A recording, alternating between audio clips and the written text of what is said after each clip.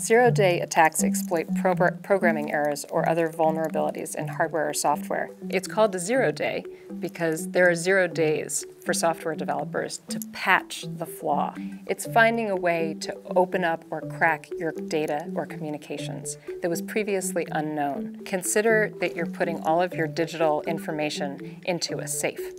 And imagine that that safe has a 10-digit combination at the front that only you know. So your information is very secure.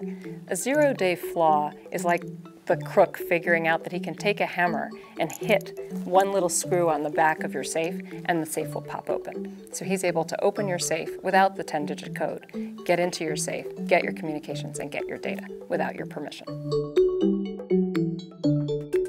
There's a legitimate part of the market. There are cybersecurity researchers and cybersecurity companies, technology companies, who discover zero-day vulnerabilities. And those companies typically work with the software vendors to make sure that the vulnerability is patched in time so that users are not left open and vulnerable to an attack by a cybercriminal. But there's also a black market for 0 days. And this is the place where 0 days are sold for large sums of money to governments, sometimes friendly, sometimes not. Those governments will then stockpile the 0 days and use them at a later time for their own potentially nefarious purposes.